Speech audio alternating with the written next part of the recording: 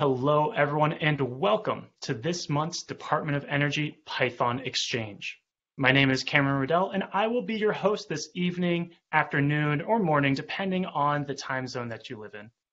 As you all may know, our goal here is to have Python thrive within the National Labs system and associated research sites.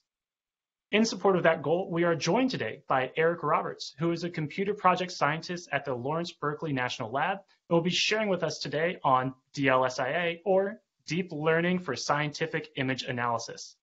Eric creates new deep learning tools, often building end-to-end frameworks and PyTorch leverage solutions for many challenging image analysis tasks across many fields. But before we get into the agenda and introduce our panelists today, I want to remind everyone of a few key points about these exchanges.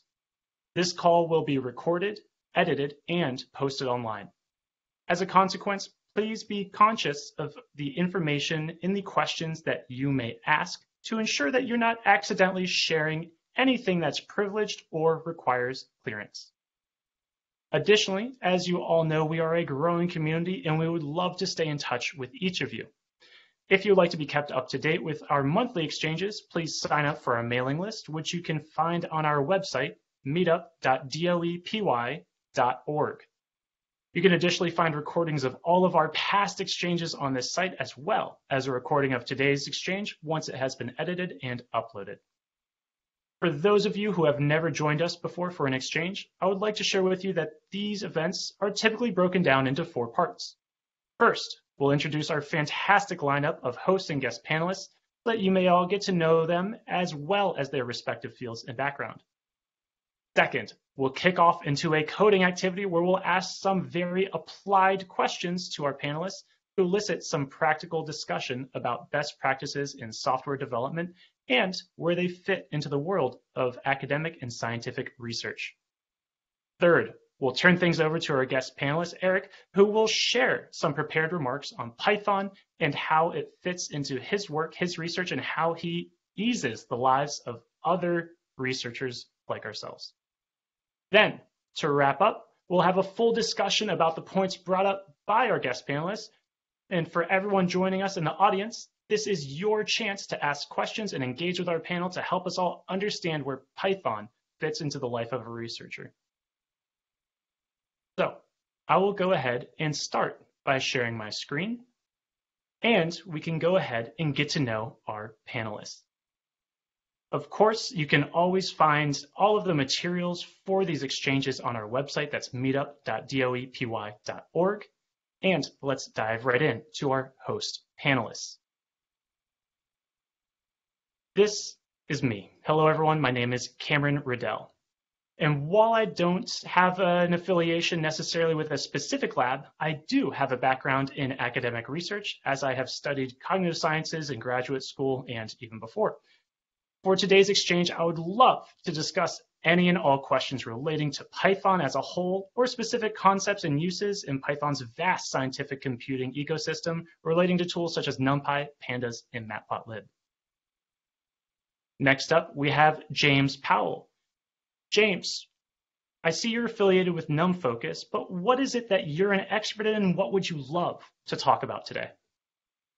Hi, everybody. My name is James Powell, and as you can see from the slide, I serve as the chairman of the NumFocus Board of Directors, where NumFocus is the 501c3 nonprofit that fiscally sponsors many of the tools that we use in our everyday work, tools like Jupyter, NumPy, Pandas. If you're interested in getting more involved in the open source community, in the development of these projects, or the building of community around them, I'd love to answer questions related to that. If you have a project and you're curious, can I make my project one of the seminal projects like NumPy or scikit-learn? I want to build a community around the development of this project. I'd love to answer questions there as well. And of course, I do work together with Cameron, delivering things like training services to the national labs. And so if you're interested in questions like, how do I get my scientists not only to learn how to use these tools better, but to want to learn how to use these tools better? Well, I'd love to also answer questions like that for all of you. Thank you very much, James. I know we'll have a lot of Python-specific questions for you today, as well as the tooling around it. Moving on, we have Dan Allen. Dan, I see you are from BNL, but what is it that you do? What do you consider yourself an expert in, Dan? Well, I've spent a lot of time trying to build ground up communities across the DOE labs and our international peers, figuring out how to share parts of the code that are the same and leave room for people to specialize and differentiate themselves in the areas where they're innovating their science. That's absolutely wonderful. I don't think much research would get done without support from people like yourself, Dan. It seems like you run a lot of behind the scenes things here, and I know that everyone really appreciates your effort. Moving on to our next host panelist, we are also joined by Tanny Chavez. Tanny, I see you are from LBNL, just like Eric, but Tanny, what do you consider yourself an expert in, and what would you love to talk about today? Sure. My name is Tanny Chavez, and I am a computational research scientist at the ALS Computing Group at LBNL. Ultimately, my major is very focused on machine learning, and that's most of the research that I performed during my PhD studies. Currently, I think that's something that I would love to discuss is how to make machine learning algorithms or concepts just more accessible to the general scientific community. So I would just love to talk more about that. Fantastic. And I'm super glad that you are here because Eric is, of course, going to be talking about a lot of machine learning. And Tanny, I know you'll have some great questions for him today. Next up, we are joined by our guest panelist, Eric Roberts. Eric, you are also, just like Tanny, from LBNL, but what is it that you specifically do and what would you love to talk about today? So what do I do? Well, first off, thanks everyone for putting this wonderful presentation, everything on, everyone being so accommodating. Myself, I'm a computer project scientist over at LBNL, Lawrence Berkeley National Lab, and I focus mainly on machine learning tools, synthesizing a lot of existing machine learning tools and making them accessible and sort of easy to use for just a bevy of different scientists, team-line scientists, researchers in biology, across many different fields. And I think, piggybacking off what Tanny just said, I think making things more accessible, making these machine learning tools and efforts we do more accessible and flexible, I think, for many different types of researchers from all different types of background. And that's what I'll be sort of focusing on today. Software packages we've developed and the tools we've gotten out to people, and the tools we've sort of applied to ourselves on many different applications and images. So that's me in a nutshell. Thank you. Awesome. Thank you so much. I'm very excited to hear what you have to say today. I know it is such an intense thing to starting your PhD or continuing research and needing to be a leading expert in your field, whatever that may be, and then also be tasked with, well, now I have this insane amount of data that I need to process and make sense of, and all of a sudden you're asking me, an academic researcher, to become an expert in computer programming? How do I not need to worry about, working against the tool and instead do my research? And it's people like you creating very easy to use tools with flexible parameters that enable research to get done by other scientists. So thank you very much for your work. I'm very excited to hear what you have in store for us today. Before we wrap up our introductions, I do want to invite everyone in our audience to become a host panelist. All you need to do is reach out to us via email. You can find our email on our website. That's meetup.doepy.org. We would love to get to know each and every one of you a little bit more, and I would love to see you up here asking questions and interacting with us live during our monthly exchanges. Next up on our agenda, I would love to invite James up on stage so that we can get started with the coding activity. James, I hear that you have a very fun one planned for us today. A lot of seminal technologies were created at the national labs, technologies that have changed the course of human progress. Yes, they were invented here. Well, today in our coding activity, we're going to be talking about that question that must have been lurking in the back of the minds of the people who created these technologies. Should I really go and invent my own ... I'll share with you the rules. we have put together 5 rounds plus a bonus round talking broadly about different types of technologies that you might come across in your research work. And each time you might ask yourself, should I invent my own version of this? Should I build something on top of it? Or should I just use the tool off the shelf as it exists and just come to terms with whatever limitations it might have? I'll try and fit my use case into that. Because it's a big ask to say, you need to invent your own brand new version of something if there is already a community. We'll ask our panelists to comment on whether or not you should go ahead and try and build your own tool, whether or not you should just go ahead and use whatever already exists, or whether there might be some middle ground where maybe you build a library on top of an existing tool, or some other approaches you might have to adapting the existing tools without building something entirely yourself. Why don't we get started and jump right into the very first round? Data formats. You need to use some data format, JSON, XML, NetCDF, or something more specific. But it turns out the data format that you're looking at, it's too limiting for your use case. It doesn't handle this one corner case, doesn't handle that corner case. Should you invent your own data format for storing or sharing scientific data, or should you just come to terms with the ones that exist and the limitations therein? I probably have the strongest opinions and the most pain on this one, so I'll jump in. I want to pull apart format, like what you've listed, and then the layout of what you put inside it, like the choice of the names. Most formats are kind of containers, especially popular ones in science like HDF5, that you put different kinds of keys in there. Sometimes it's okay to invent your own layout and your own names, because dealing with standards and finding one that's appropriate can take a lot of time, and maybe there isn't one. But you should at least use a format that someone else can open, a basic format that whether or not someone can understand what's in it, they can at least, you might say, parse it or open it in a program. I will now step off my soapbox. So I think that's a great piece of advice, Dan. Here, I have a follow-up question for you. What about cases like the original versions of the open document format that Microsoft had, where it was XML with just one tag and then a giant binary blob? Is that more or less just kind of inventing your own thing, or does that still count as choosing an open and fair container, but doing what you want inside? Yeah, I never really knew the details of how those old formats work. I remember dealing with them in the transition. Yeah, I guess it's a judgment call, but when you use one of these formats, you should try to make a document that kind of looks like other documents in that format, because at the end of the day, you're trying not to surprise or confuse the person who's opening it, who might be a collaborator or your successor in your lab or future you. I think that is ultimately the goal, and whatever strategy you use to achieve that goal is fine. I'd like to take maybe one more comment from one of our panelists about whether or not you should reinvent your data formats or just go with the flow, just deal with what is already standard for your field.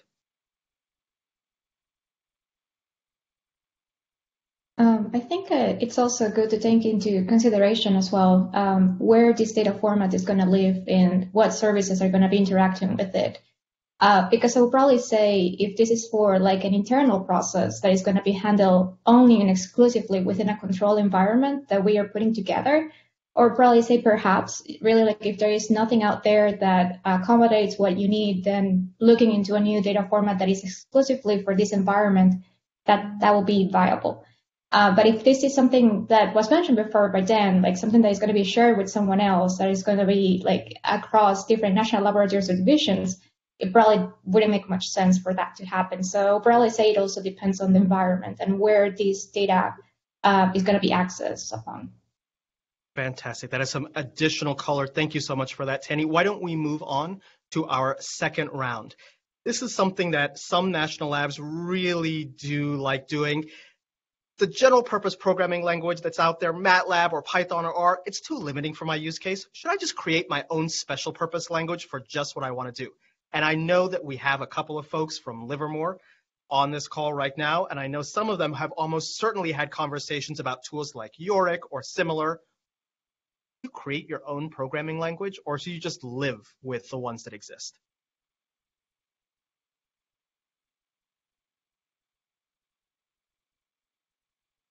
James, I'm going to go ahead and say do the best you can with what's already out there and what's standard, because even if you distribute your favorite, your brand new programming language to you, all of your colleagues, all of your closest friends, that does preclude anybody else from actually replicating your results unless they have access to the specific version of your programming language and all of the specific maybe dependencies that has.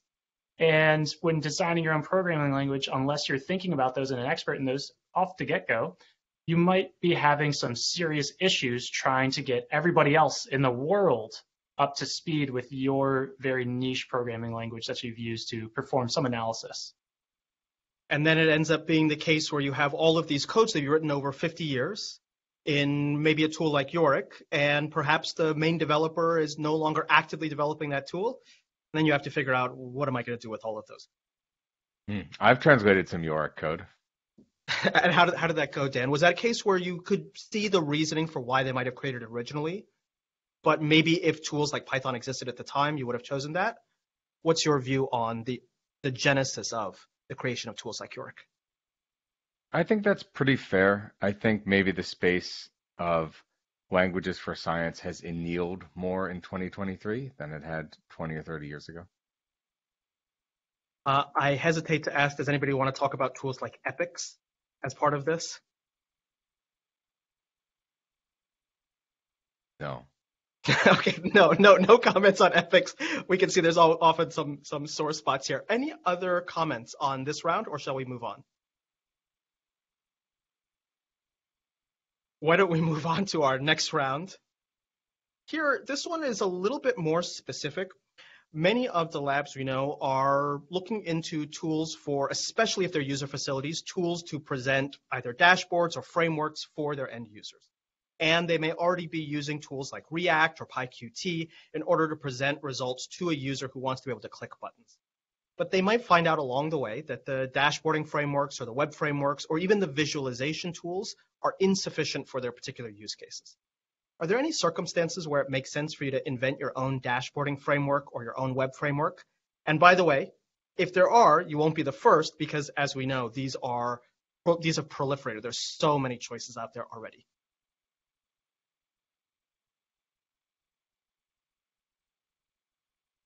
You can go ahead and kick us off. Oh, yeah, Tanny, please. Oh, okay, of course. Yeah, I think as someone that has experienced this up to some extent, because it is true, sometimes some few things don't come just like ready out of the box to be implemented, especially when handling very complex data sets as the ones that we usually have to work with, as part of the national laboratory system. In those cases, though, I don't think we have reached that point yet where we have said we have to create our own framework. Instead of that, we're trying to still use those tools, but more so kind of like on a very kind of like building new components within still this environment. So, for example, in this case, something that we use quite a bit in our research group is Dash. Dash is basically Plotly, a little bit of believe in React in the background. And we're still trying to use that framework. It's just that we are creating or trying to just create our own custom components based on that so that we can move forward. But that's kind of like the approach we have taken so far, because I do believe that it will be a lot of effort to put together like the laying, like the groundwork for a web-based framework. So it's better just to build up upon what already exists. Of course, that has been our use case in particular. I would love to hear about probably someone else's experience on this. I'm curious, Tanny, when you hit a brick wall where something simply cannot be done in Dash, what do you do? Do you just advise people to say, maybe we don't do that? Or do you have some other approach for dealing with the impossible? Right. No, I think at this point we have actually hit that point, and what we're doing right now is reaching to the experts. So we're actually reaching to Dash, trying to build some collaborations around to see what we can do and how can we accommodate some of the other things. Another option will be as well to use another framework that is probably not based on Dash, but something different, and just trying to mix, since everything is web browse friendly, then at the end of the day, the user experience won't change. It's just that it's going to be powered by different technologies. So that's something I think that we're interested in moving forward in order to pass through some of the challenges we have experienced so far. And since there's so many choices out there, Tanning, it sounds like you feel like you can always move to another choice that might satisfy your use cases. Let's hear from Cameron, and then we'll move on to our next round. Yeah, I think talking about all these different dashboarding frameworks, we've listed React and Panel, but there's probably at least 6 or 7 other just based in Python, excluding React.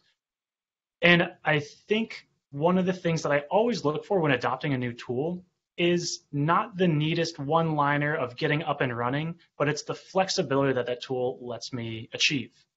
If I'm looking into something like a dashboarding tool, there better be a very convenient and easy way for me to write probably JavaScript against that dashboarding tool so I can create and customize my own kind of web components.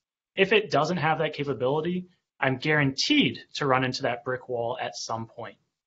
And the second thing I wanted to say was, when encountering a new tool and hitting that brick wall, you should solve it as surgically or precise as possible. If you're running into issues, maybe transporting data from a backend to a front end because maybe the volume is too large, you shouldn't be looking to replace the framework. You should be looking to implement maybe your own custom serialization such that you can better transport that volume of data from one end to the other. Fantastic commentary. So far, I haven't heard anybody enthusiastically say, build everything from scratch, but we've heard some very nice diplomatic deliberation on this question. Why don't we move on to our next penultimate round? This one is about machine learning models. We have a lot of packages which come with a lot of machine learning models off the shelf. All you have to do is supply your data, fit, and then you can make predictions. But those models may not work for your use case. You may have something that doesn't quite fit that model. Under what circumstances should you create your own models or create your own libraries containing models, as opposed to just using the off-the-shelf models that are already provided to you in tools like scikit-learn? And I'd love to hear from Eric, since he is, of course, our machine learning expert here, and his thoughts. That is such a varied question. The answer is going to vary from, I think, application to application, right? I mean, kind of getting our hands dirty, if you can use any type of pre-trained sort of classifier for the first half of your network, pre-trained backbone, you're most likely given a leg up, expediting the training process. But I personally do work with a lot of teams where we do need to build a lot of end-to-end workflows, instantiate our own networks. Obviously, which tools do we use? Scikit-learn, who's got a friendly PyTorch API. We like to think we could compete with the software packages we're producing out of Camera, out of LBNL. Yeah, it's hard to find the right balance of finding networks that are not hard-coded, right? Because so many GitHub repos are just so hard-coded into whatever data they're working on. So it's really hard to find that consideration. The familiarity that the staff have with the machine learning topics themselves. For example, if they're new to machine learning, maybe they should use off-the-shelf models for the first couple of research, pieces of research work they do. But as they become more familiar, then they gain some freedom. Or is it the case where, you feel like you can pick up the model development quickly enough that you can jump into custom models immediately?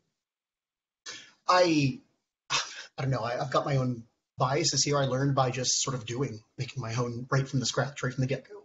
But I think it's going to depend on someone's sort of learning process, right? If you're just getting into this realm, I think you've got the best of both worlds. Do you learn best from seeing whatever examples are out there?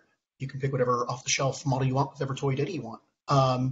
You learn best by developing your own tools. There's a lot of tools out there. Sorry to give you an answer that kind of best of both worlds catch all, but there's just so much out there that's going to fit your needs and how you particularly learn, and particularly what your lab specifically needs.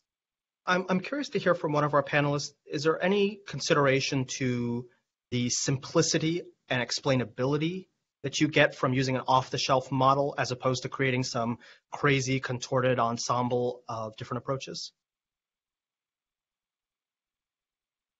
I wonder if I can hop off of a different point. Actually, Eric said something that I really want to build on. The idea of building something yourself is a really good way to understand the problem.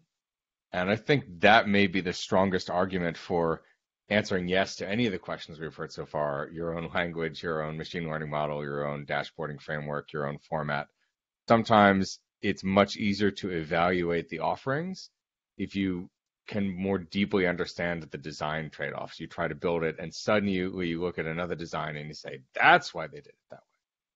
But maybe the crucial step is to make sure to take your own thing and throw it away, and not to fall too in love with it, or at least strongly challenge the idea that what you're building is actually the solution and not a learning experience and an investment of its own.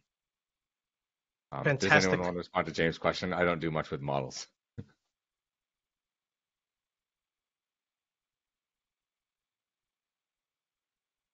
If not, why don't we move on? The last two rounds are maybe a little bit provocative. They are structured around perhaps getting a specific response from our panelists who have some direct experience with this.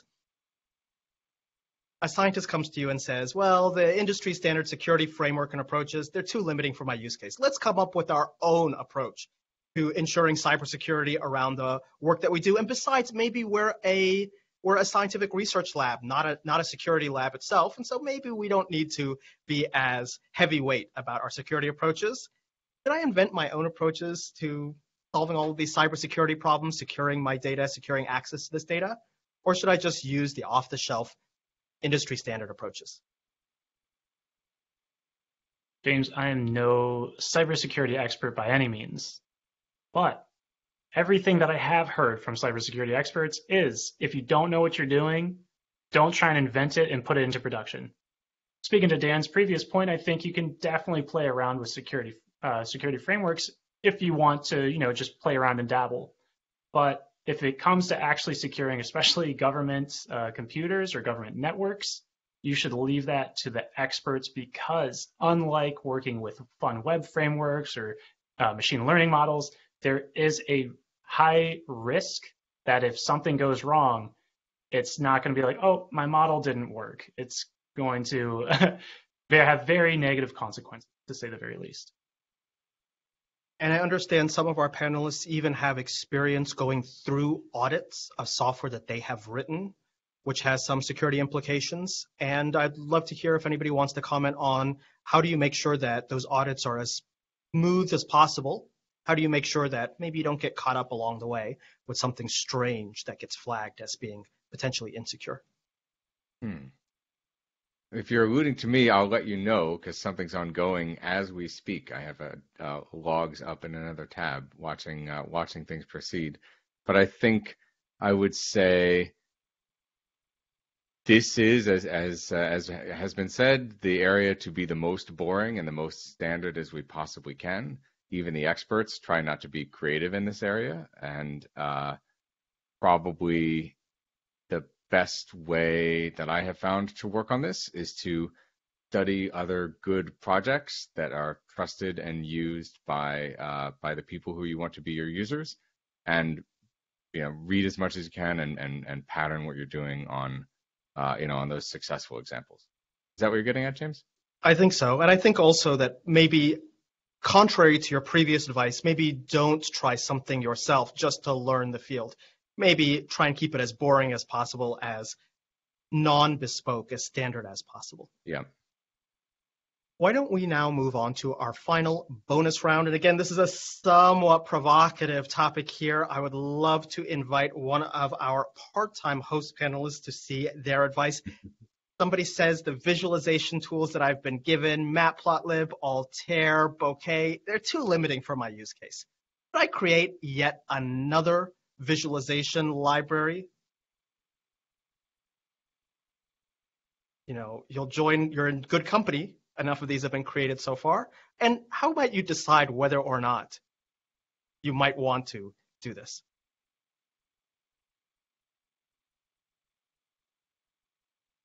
I would say, James, to kick us off here, you don't really need to create your own visualization library for much nowadays. If you're trying to create a static two-dimensional or even an interactive two-dimensional visualization, if you can't do it in Matplotlib, I would be very surprised. And if you're trying to do something in 3 dimensions or make it highly interactive, just kind of right out of the box, there are other great tools that you have access to. We've had guest panelists previously from the Napari project that does just that. And so, as you mentioned, there are already tons of visualization tools out there, and I would encourage you to explore the ones that best fit the needs for the types of data that you often work with. And at the very end of that long road, if none of them actually do the thing that you wanted to do, I would try designing something within one of those first. If you do find a need to create your own visualization tool, I think you should be prepared to go down a very long rabbit hole of possibilities and how things are actually drawn on a computer before you get to that high-level interface that you always desired or always wanted. How about inventing something on top of an existing tool? Is it the case that you should try and keep the depth as short as possible? For example, there's Seaborn on top of Matplotlib. Should you build things on top of Seaborn, or should you always try and build them down on top of the base most layer? I would say to always try and build things on top of the base most layer. That will give your end user the most flexibility in what they can do with your visualizations. And so you have kind of these concepts that you might use in one visualization toolkit that you don't want to completely abstract over. You always want those kinds of escape hatches that people can go back down. So if they're using your tool and they need to tweak one thing and you haven't made a nice convenient function for them, they can go in and do that. It's kind of along the same lines of when I told you I was looking for web frameworks. The first one that I looked at, I wanted to make sure I could still write some JavaScript in case I had to do something very odd and very specific that the larger framework didn't let me do. Now, I would, of course, love to hear some final comments from our colleague Tom Caswell, but this might be a little bit too provocative for him, so we'll give him an opportunity to chime in, or to maybe leave the final decision for whether or not you want to build your own version of any of these tools yourself. Well, with that said, why don't we close up our coding activity for this session? Of course, the decision for whether you build it yourself or make use of something that already exists is sometimes one that requires some deliberation, maybe some debate, maybe even some provocative back and forth. But whatever the case may be, do know that if you choose to develop these tools yourself on top of the open source scientific computing tools that we're all here to support, well, you have this community here to get further advice from, and any additional support in terms of, well, how do I solve this problem here? Or how do I find people who can collaborate together with me in order to take this tool to the next level? Whatever the case may be, thank you all for joining us for this coding activity, and I'll see you all next month for our next coding activity. Thank you so much, James. These coding activities are so much fun, and I love the discussions that they help drive because I think it dials in on some very interesting points about if I'm doing research, how much code should I write, and when do I actually need to consider writing a lot of code? Moving on to the next thing in our agenda, I would love to have Eric go ahead and share his screen to share his thoughts on a lot of the machine learning work that he does. And so, Eric, I would love to invite you up, and the reins are yours. So again, thank you to the panelists, everyone. I'm really excited for this opportunity to talk about a software package I've helped develop, DLSIA, DLSIA, the Deep Learning for Scientific Image Analysis package. I am a computer project scientist at Lawrence Berkeley National Lab, and I've been working with Peter Zwart for a couple of years. I was a postdoc for 3, moved to scientist this past year. Peter and I have been working together about 2.5 years. I was a topological fluids background. Peter was a computational chemistry background. We both merged and completely dove into machine learning together. So within the applied math division, camera in LBL, Peter and I focus our time synthesizing machine learning tools for a variety of image analysis tasks. And we make many end-to-end pipelines and workflows across many scientists. We've worked with researchers and scientists in X-ray scattering, working with tomography data, working with a number of microscopy modalities, SEM, focused ion beam, scattering electron microscopy, lattice light sheet microscopy. That's really going to be the focus today, at least on the second half of the talk, talking about the variety of applications and collaborations Peter and I have worked on, and sort of the tool allowing us to integrate ourselves has been our software package, DLSIA.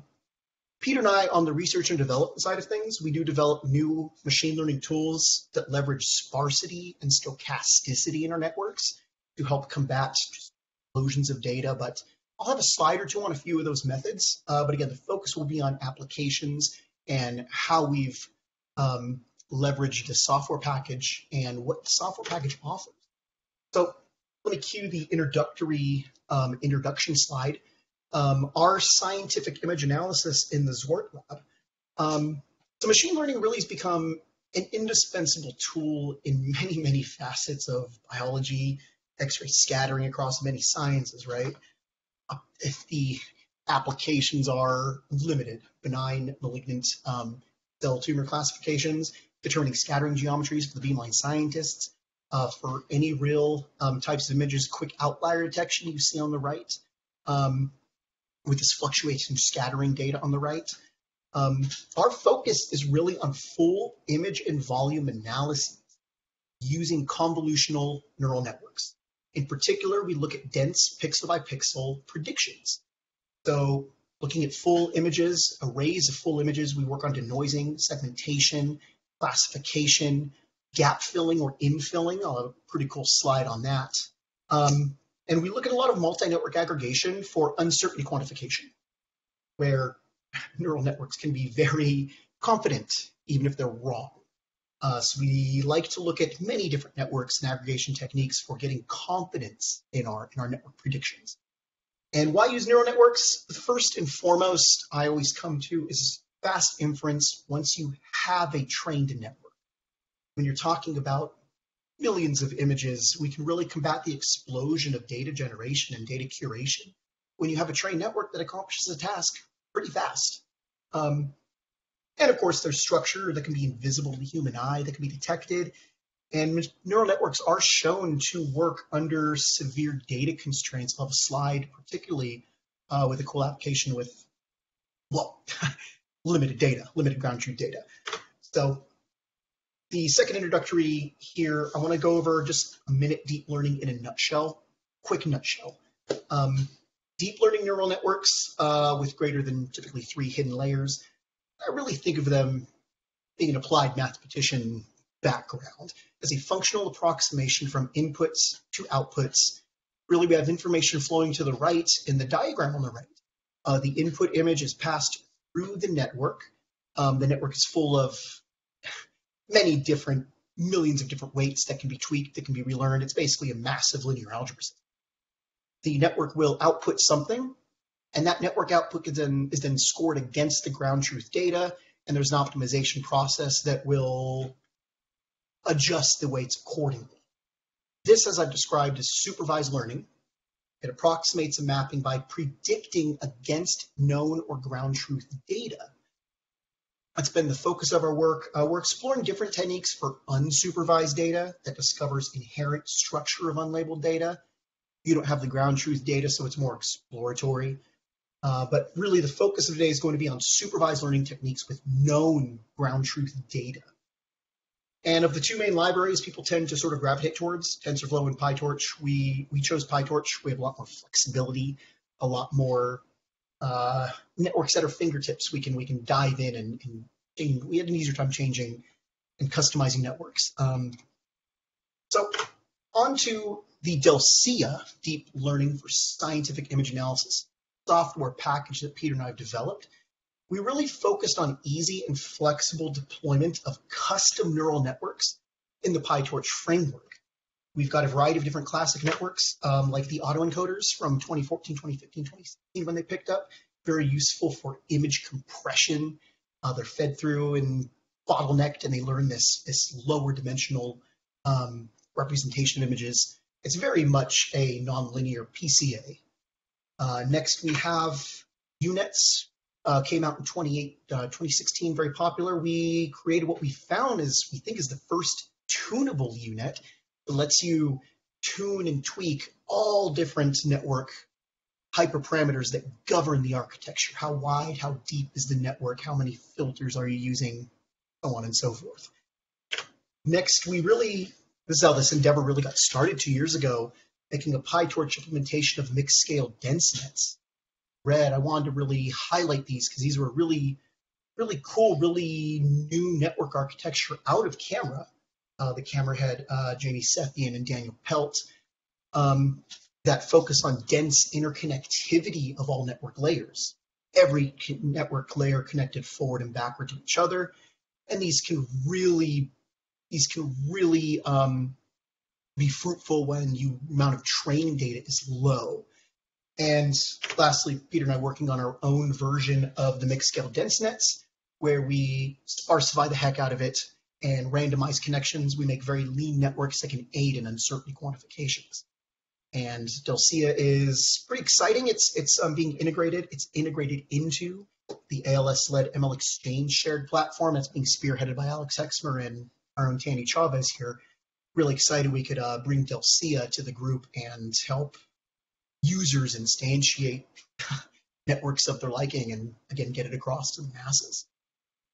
I've wanted to take one slide to talk about these really cool networks, mixed-scale dense networks. I'm not going to get into too many of the details here. I want to keep it high level, but these are linear networks from, again, Pelt and Sethian from Camera that rely on interconnectivity and dilated convolutions. So on the bottom left, you see a 3-layer MSDNet. Each of the colored layers is a convolutional filter that houses the parameters that get tweaked. Convolutional filters are really what pick up on the different building blocks of your images. And each layer accepts all previous convolutional channels. This is actually a relatively simple architecture that makes it much easier to train, apply, and adapt to many different types of problems. You can just use the same architecture for a bevy of different problems, it's shown. And on the right, one of the key things with these networks is dilated convolutions on the right, or inflated convolutions are used to capture features at different length scales. This is juxtaposed to classic convolutional neural network architectures that use max pooling that lowers the resolution. You have the resolution, and that's how classically you've explored different length scales. But we'll be talking a little bit at length, specific applications we've employed mixed scale dense nets for. So moving on to the DLSIA software suite, I would like to just highlight, I've put, particularly myself, a lot of work into documentation and making robust tutorials. You can find them in the GitHub linked here. You can find them in the Read the Docs page linked here. I'll be sure to put these links in the chat, and they'll be repeated again at the final slide, so don't worry if you don't find this yet. But actually a lot of development for myself as learning a lot of development skills. I guess web developing skills a little bit. Well, front end stuff's been really helpful to learn. But jumping into the DLSIA software suite specifically, let's show a few examples on how to build or instantiate, let's say, a 3-layer MSD network pictured on the right, where we have added activation and normalization layers. The code block, lines 1 through 16, shows the relatively simple API used that DLSIA uses to instantiate these networks. You can specify your activation function. This is introducing nonlinearity to your network, which massively improves the representative power, predictive power of these networks. You can specify your normalization layer, which is used to expedite the training process, smooth over the training process, really just kind of scaling your variables in a sort of mathematical sense. And you can even specify your final layers once the network is built to morph and form whatever output you really want to use. And say you want to work with 3D voluminous images, all you need to do in red is specify you're using the 3-dimensional convolutional kernel, not a 3x3 matrix, but now a 3x3x3 tensor. And the last sort of tool we can go over, I want to specify, let's build a standard tunable UNet using the DLSIA software suite. As a user using DLSIA, you're allowed a flexible approach, allowing the user to instantiate a network with really any type of architecture governing parameters of your choosing. On the left, you see we can choose the number of layers. Here, this UNet is set to 5 layers. You can set the number of base channels. These are the number of convolutional filters, again, that are picking up on the different details and the different building blocks of your images that are put together later on in the network. You can specify the interlayer growth and also the intralayer growth if you want to expand or contract within layers. You wouldn't want to contract. You really want to avoid bottlenecks when you're talking about a non-autoencoder networks. Really, overall, our goal is to allow easy control over the number of parameters in the network. And this is so important since architecture tuning is so essential for all applications. One network that works with one application, a different network entirely will be required for another application. So application dependent. So we really give you the freedom to toy around and explore a lot of the hyperparameter spaces and find what works best for your applications. So next, I want to get to the fun stuff. I want to walk through several deep learning applications and tasks we've accomplished with the help of DLSIA. This is going to be a lot of projects Peter and I have worked on, published on, and really, this, of course, is an advertisement of DLSIA. This is also an advertisement. If you like what we do, come talk to us. If any of these applications you see kind of fit what you're wanting to do, what you're hoping to do with your big data problems, come talk to me. Come talk to us. We'll have contacts in the end here. But the first application we sort of toyed around with was this denoising in 3 dimensions with puncta data, really just peaks, just 3-dimensional spherical peaks. We used supervised learning with known ground truth data for removing the Gaussian noise we added in volumes of particles. On the bottom left, you see just a slice of one of the example images, target ground truth and the high levels of Gaussian noise to really lower our peak signal to noise ratio. So the mixed scale DenseNet output here was scored against the ground truth data. This again calls back to the second slide I showed, where on the right side you see input data is fed through the network, and then the target ground truth is scored against the output from the network. This is, of course, an iterative process. You optimize each run through, and you just hopefully get better and better results. You want to hopefully see robust convergence and good results. But this compared favorably, this toy problem, to another work for discerning fluorescently labeled clathrin from noise cells. But not just denoising. Segmentation is, I think, sort of the most prevalent application I've seen for machine learning, actually segmenting background from foreground, segmenting this is a tree, that's a person, that's a car, that's the sky, that's a cloud. So this application really looked at performance under severe data constraints. So given 3D adaptive optics lattice light sheet microscopy data, you see on the bottom left, this was data from Berkeley professor Gokul at the Advanced Bioimaging Center. If you're not familiar with the name, he was part of the Nobel Prize winning lab in 2014 under Eric Betzig. The challenge here was to label sparsely. Well, tuning back, ground truth labels were limited. I don't understand, but we had no ground truth labels. What we did, our solution was to sparsely hand draw labels using the Napari image viewer. You see the GUI, very intuitive. I recommend Napari if you ever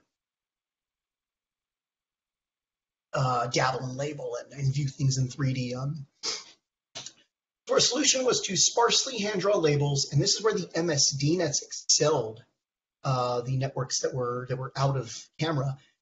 They excelled when training data was limited. Again, that dense interconnectivity among layers promotes maximum reusability of data. So down to specifics, we partially annotated 7 of the 385 slices. Training time took 2 hours. We fiddled with a few different networks, but a network was trained and converged to our liking in 2 hours. Inference on the full stack took 3 minutes. Each of these well over 1 million pixel images. You see the images kind of collated on the bottom right here. We had some advantages, some disadvantages over their established computer vision methods. We're not too good at, we don't quite separate as well as they do, but we get the overall shapes, and we have many, many fewer false positives. Classic computer vision here. Pardon my voice. I've been getting over a cough. I feel my voice is getting worse. I'll do my best to try to stay vocal here, but I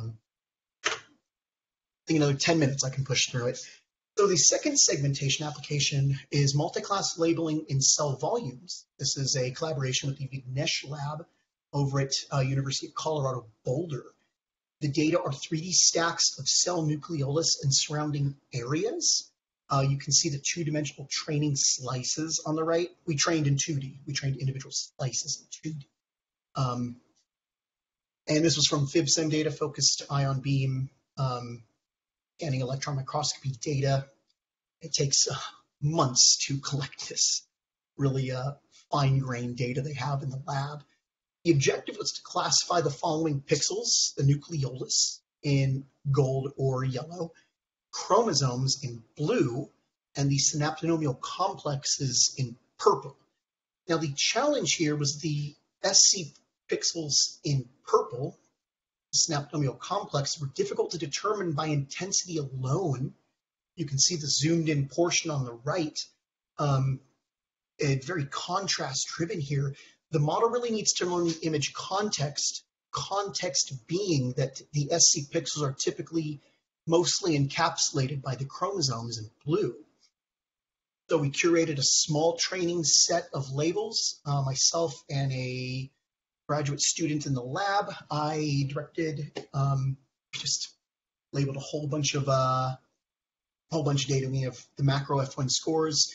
If you're not familiar with the F1 score, it's a favorite metric of mine for analyzing the differences between images.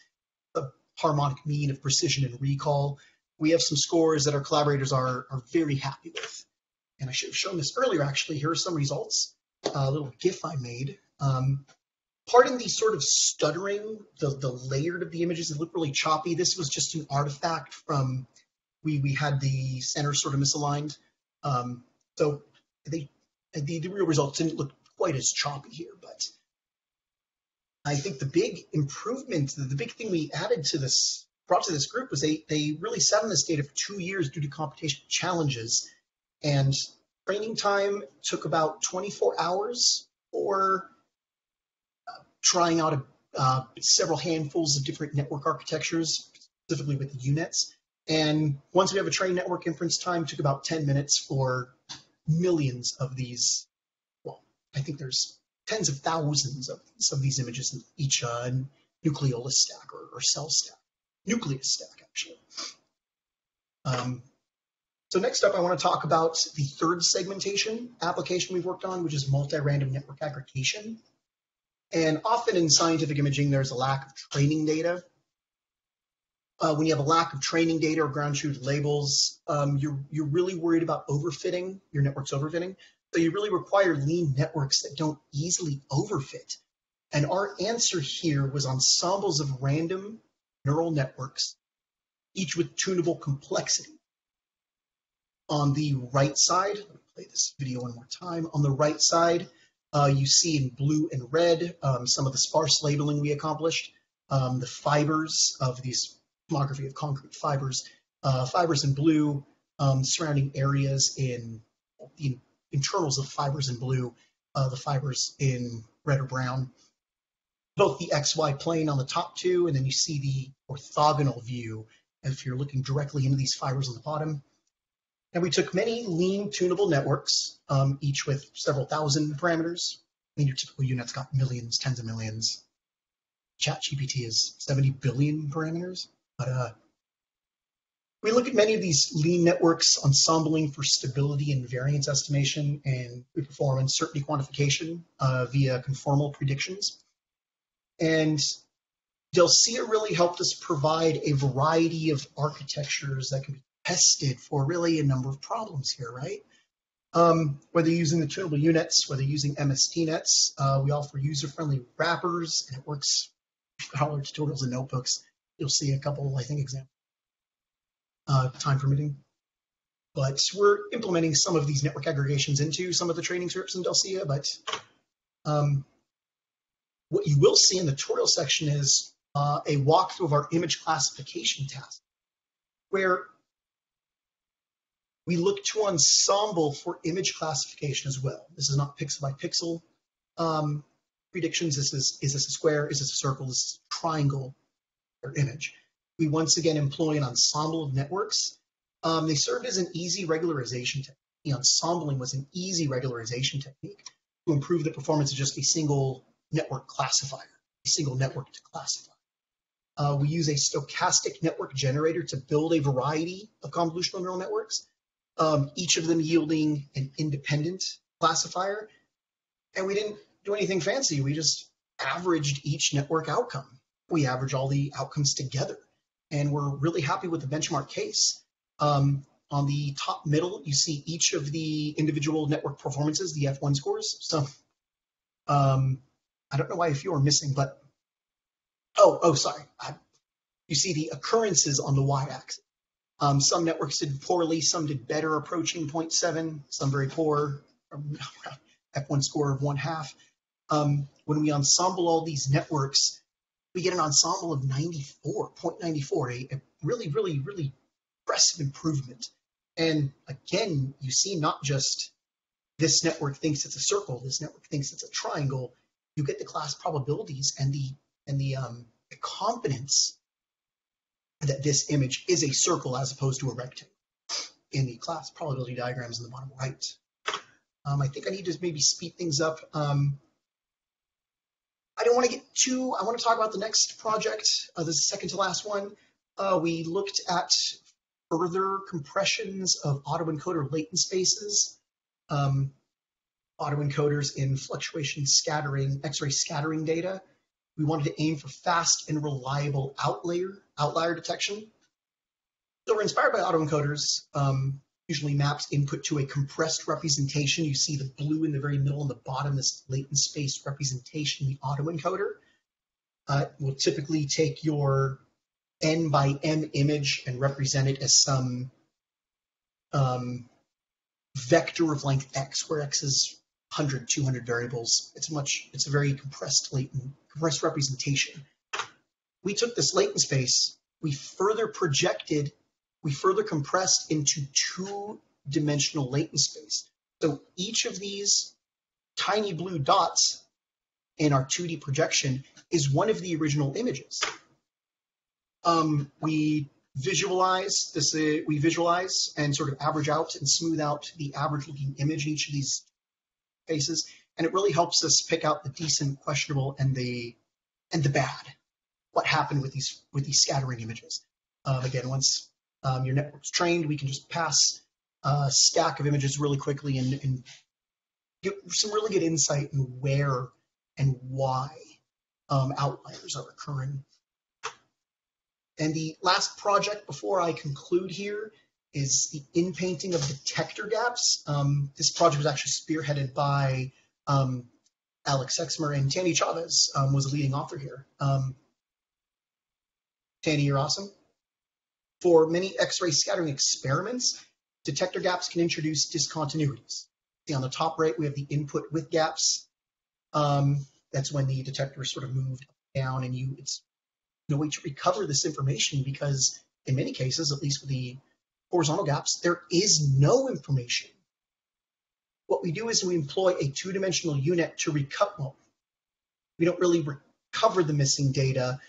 The in-painting process will estimate the missing data, particularly with the vertical gaps. And we see the output, the in-painted images once passed through a unit.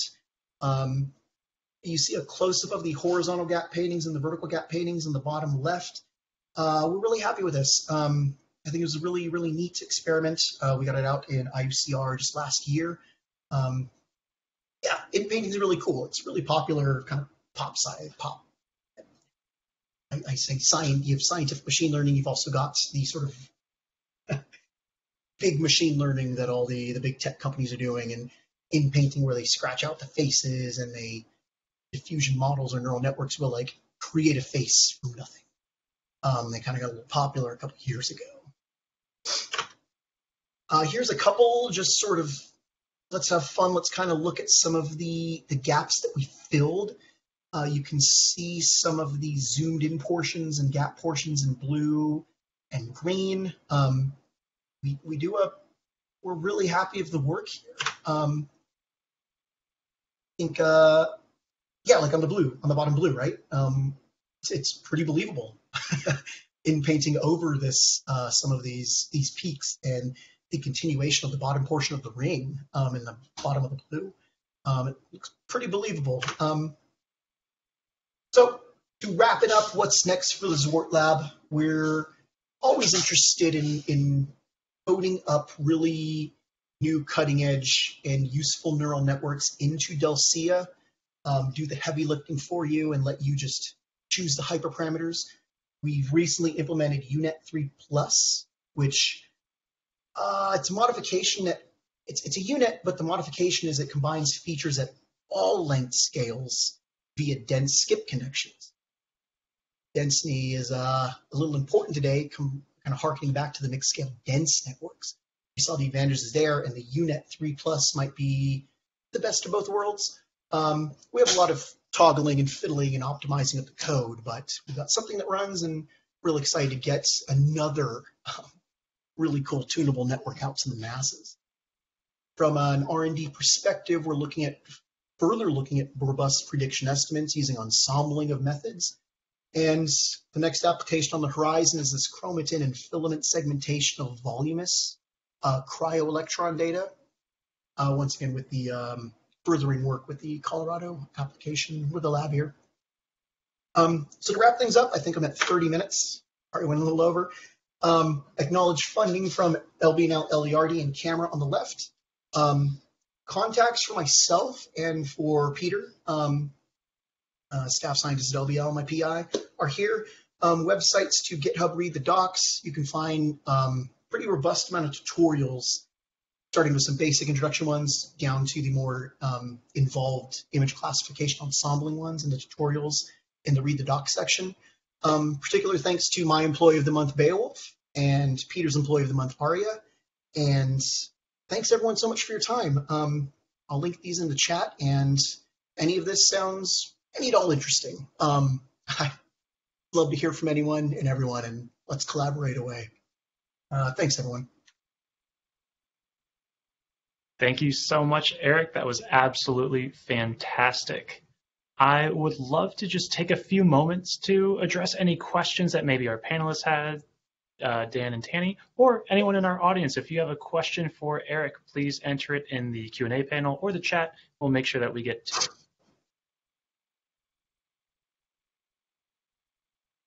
Yeah, I think that actually that was a really great talk, Eric. I found that was a great summary of all the possibilities and capabilities that currently DLSIA offers. I think, have a follow-up question, and I think that goes back a little bit on your slides as well. So when we were chatting about latent space exploration, and I think that's actually quite wonderful. You did have on your slide a visualization tool to see kind of like how the latent space relates to kind of like what the data actually represents, so that you can see, for example, the location of the data that is related to those latent vectors and how they are distributed among the latent space. Is that visualization tool also part of DLSIA? And if so, how can it help users to better understand kind of like this latent space exploration process? Oh, great question, Tanny. Can I share my screen again just to have it up to look at? Of course. Which one I'm looking for the correct window. Here's the one. Okay. So the visualization tool is not in DLSIA yet. That's something I should get in there. That's something I should be getting out to any users who would want to fiddle with the latent space compression stuff. I think the second part of that question, I think you asked, how does it help visualize, represent, or pick out any erroneous images here, Danny? Was that the question? Yeah, that's correct. Okay. I mean, first and foremost, the UMAP mapping can be a little subjective, quite a bit subjective, actually. I know it's gained quite a bit of popularity, but fair warning, it is a sort of subjective representation. But for data that you do pass through, data that you do train on, I think it's a good way to just see where the data lies in relation to other data, right? You're going to be grouping like images together, and you're going to maybe see some different separations of different classes or different shapes or different geometries that you didn't think you had. So I think it's going to be a really valuable tool potentially for a lot of exploration, data exploration as well, not just outlier detection. Hope I kind of answered everything you had, Danny. No, yeah, I think so. I think it's also, for example, like as a user of the DLSIA software framework, I think that we have used this in the past, in particular, to see kind of like what the distribution of our data will be, and kind of like to identify or have an idea if this latent space will be suitable to cluster regions of interest as well, and to see kind of like how separated these clusters are from each other. So I think that kind of like as a user, and especially if I'm just, for example, running different algorithms or different architectures for these autoencoders, I can compare them not only in terms of like just like a numerical loss in this case, but also just by visualizing and seeing like how my data is distributed along this latent space. I think that that's actually pretty cool as well. So thank you. Yeah, I think that is a great question. Oh no, yeah. Thanks for the question and the input. Yeah, you're totally right. Yeah, a little qualitative, but yeah, just having a visualization tool there without having to dip into any higher level mathematics is I think really helpful and generalizable. A lot of tools, a lot of people. I have sort of a philosophical question with a little bit of a wind-up. I was reminded of a talk that Jana Thayer from LCLS gave years and years ago about how they have to do significant lossy compression on their data because the rates are just so high. And there's some concern that journals would not accept submissions that have that lossy compression because it's not really the data. But of course, some kind of transformations happen in the detector in the first place. So it's just a question of, you know, what is too far. And thinking about the in-painting work, I do wonder at what point you worry that that's, you know, fabricating something that's not physical. How do you think about that philosophically? Philosophically, that's a great question. I mean, what is the latent space really? I think of it as really an energy space, an information space, maybe an information theory background. I touch on a lot of qualitative things in this slide in this project, particularly with UMAP, particularly with just viewing the data. We haven't really applied anything like a k-means clustering. So that could be a first step towards sort of formalizing and getting some quantitative statistics, getting some quantitative measures here to sort of peer into decisively what is different, what is an outlier. In terms of what is too lossy, what is not, that's such a hard question to sort of or even ponder, really, right? Lossy compression, I guess, is choosing what is safe to remove, and in-painting is choosing what is safe to add. And in the eye of the beholder, those might be very different things. I don't know. Yeah, we had a reviewer too, of course, in the in-painting paper say, well, this isn't real. How is this going to affect downstream tasks? And that was a very real and very, I think, important thing to bring up. Yeah, we didn't advertise the in-painting as this is the thing to do. but we wanted to highlight that there's a lot of things it could help with. If we want to do any sort of future latent space analysis or compression techniques, the in-painting, I think we showed it can go a long way in helping some of these compression techniques. So sort of piggyback one project off the other. Yeah, those are very real concerns. And sorry, Oh, no, actually, no. Like, I was also gonna chime in with another comment, but once you're completely done with your comment, of course. That's it. I'm good. Go for it. Thanks. Yeah, no, I was actually gonna chime in as well on that thought about the in-painting work in particular, because in this case, we were looking at the problem kind of from a machine learning processing perspective. And unfortunately, those gaps are usually seen as features that machine learning algorithms pick as very important because they show up in every single image. So for that reason, we were exploring those. And yeah, as Eric mentioned before, I think at the very end of the paper, we did show that at the end of the day, when it comes at least to latent space exploration, which is like the most relevant or more critical representation of data in terms of a machine learning realm, it does help quite a bit to have those filled in, just because the algorithms will be able to pick or to understand better the nature of the data, but it's not unnecessary for like other, for example, physics-based data analysis processing of X-ray scattering images. So kind of like throw that in there. Yeah, thanks so much, Tanny. I think there was some fantastic insight there. Before we wrap up, I do want to make sure that we have time for the 2 questions that our audience has asked us. And I want to start with the question concerning packaging in Python. So Eric, or any of our panelists, how would you go about packaging your Python tools for end users, especially when their purpose is to create visualizations? How would we, what's the meaning of packaging here? I mean, we're working on a pip installer package, but I'm assuming you mean something different. I'd assume pip installable package. How would you go about distributing something like this to end users? Do you just make it globally available on pip, or do you have your own kind of private pip repository for you and your collaborators? Oh, great. I thought we had worked in pip. We had to scratch that for further development. I think I'm still sharing my screen, right? Yep. Okay. So we've got everything documented on the GitHub, and particularly on the read the docs. We would be pointing users to the read the docs, particularly there, in lieu of a pip install yet.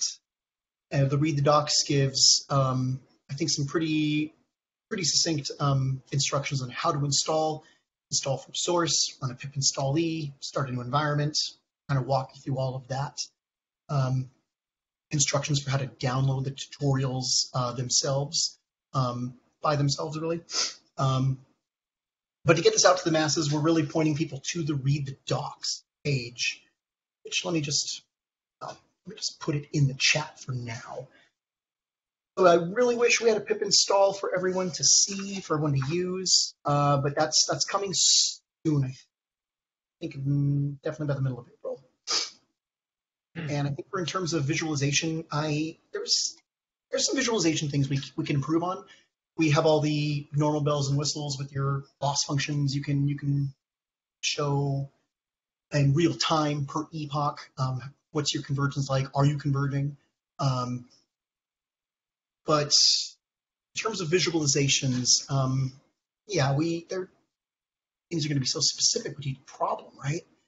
But yeah, visualization is something that it's kind of been on my mind for quite some time. Some sort of visualizing tactics, visualize your output data, multi-cell window.